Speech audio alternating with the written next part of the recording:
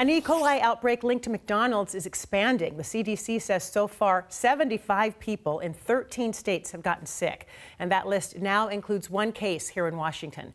The FDA is now focusing on a California company that sells onions to McDonald's and other restaurants as the potential source. NBC's Maggie Vespa reports.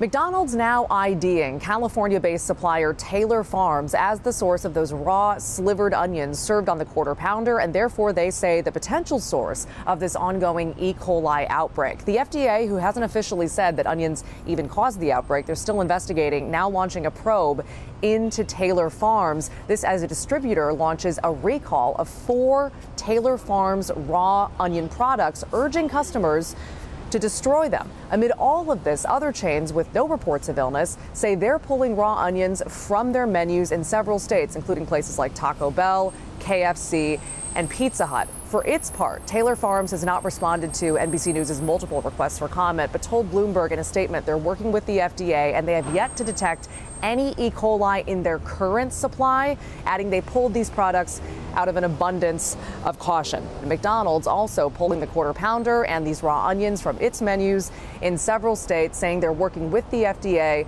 and the CDC during this investigation, adding food safety is a top priority. And the president earlier this week on Today assuring customers that the food currently being served in their restaurants is safe. Maggie Vespa, NBC News, Chicago.